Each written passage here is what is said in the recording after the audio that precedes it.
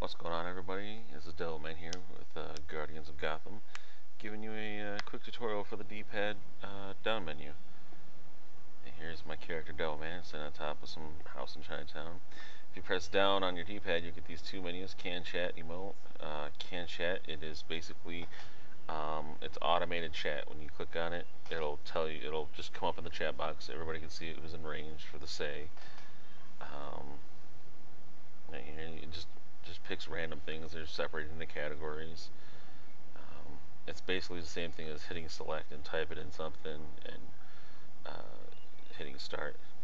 If you hit select, you bring up this quick little chat menu. This is what it is.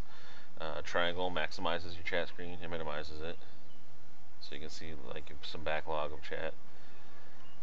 Let's see what else is going on here. If you tap square, you'll change what part of chat you're in. Say you want to chat to group only, you can go to group only, or you can hit shout and go to shout only. If you hold square, you get that little menu and you can tap up and down on it and you can go to different things. When you hit X on it, it brings up the keyboard. Unless you have your own keyboard, then you can just start typing like crazy. I think you have to hit enter and then just start typing and then enter again and it'll type. What's the next thing? Emotes. These are what your things do. See me, I'm kind of like doing a little dance here. I just clicked on watch, so I'm going to like watch. And let's see, let's go down to rest. I like the resting pose my dude does. My preview is going a little bit slow here, so I can't tell if it's going to be that way in the final video. But I know I go to sleep, and I pick something else here. I forgot which one. I'm kind of like recording over what I recorded like a while ago, so you have to forgive me if I'm not completely on the ball. Bring it. And everybody's favorite, the strong. I think I'll find it right here. Good old-fashioned level up.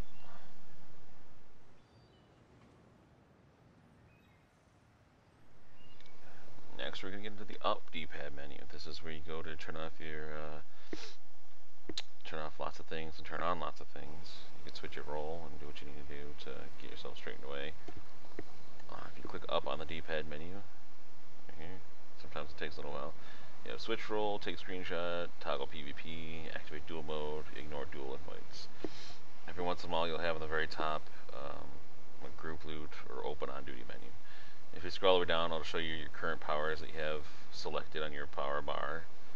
It'll have your current effects that you're in right now. Like say if you're stunned, it'll show you you're stunned. If you ever go into that in the middle of battle and die. Right here I'm going to switch role. If you see, I used to see how it comes up with the healer icon. That's because my alternate role for my class, for my person, is a healer. Everybody can be damaged, and that's the fire symbol. Every power has the damage ability, and then the other powers have different abilities: healer, tank, controller. Right there, I just took a screenshot. It saves right to your PS3 and your photos album under something else. You can toggle PvP on. I don't remember if I do it here. I probably don't, because I don't want to get into a fight in the middle of doing the video here. But it puts a little, there's a little flag that comes out right next to your name with a skull on it, right next to your health bar and stuff. You can activate your dual mode and ignore your dual invite. So here I activate my dual mode. You see I have the little icon over my head. That means I'm ready to duel. All somebody has to do is come up to me and hold circle and go bow, and we'll start fighting. It'll say like so and so has invited you to a duel or something. And I always just turn off the ignore duel. I always put the ignore duel invites on, because basically a lot of people will go around and spam you invites even if you don't have your duel mode on.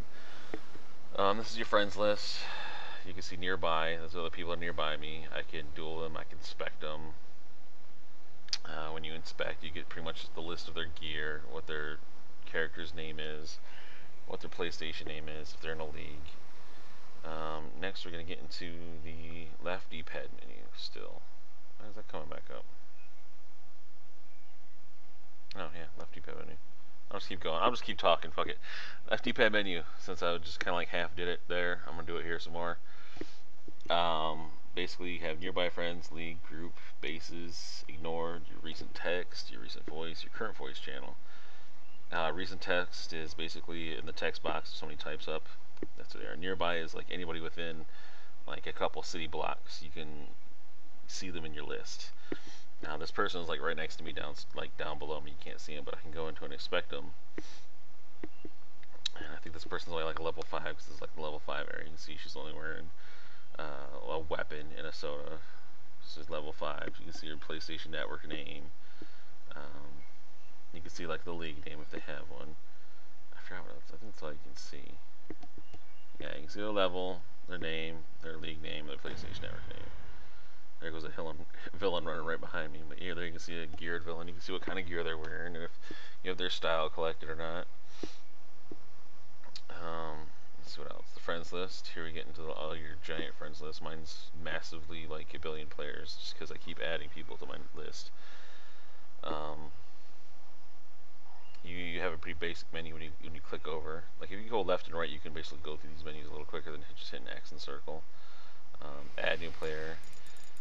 You just type in the name. No big deal. Enter, and it'll say, this is going to say player not found because this player doesn't exist.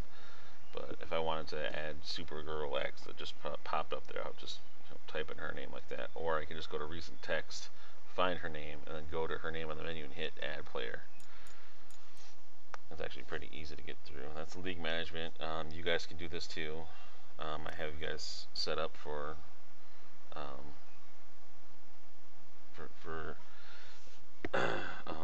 invites. So if you need to invite anybody, that's how you do it.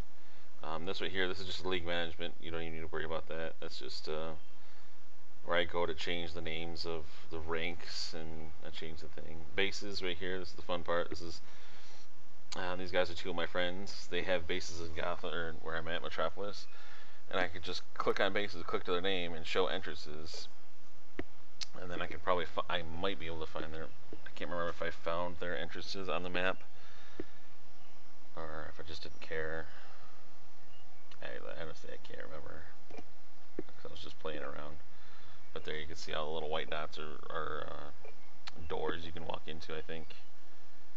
And all the greenhouses are your bases. All the red ones are rally points. That's about it, I think. I can't remember what else I do in here. Looks like I'll open the menu a couple more times. Your ignore lists, you can just add people to your ignore list. I don't think you can get group invites from them, and I don't think you can see their texts. Recent text, these are all the people that are in the recent text box, and like I said, from there you can add people to friends list or whatnot. Current voice channel, it'll show you who's at your current voice channel, who you're talking to right now. Recent voice channel, in case somebody left and you don't want to know who you're talking to. There you go. I think none. So, hope you guys got a good kick out of this, and hope this helps out with some D-pad menus. Hope you guys enjoy.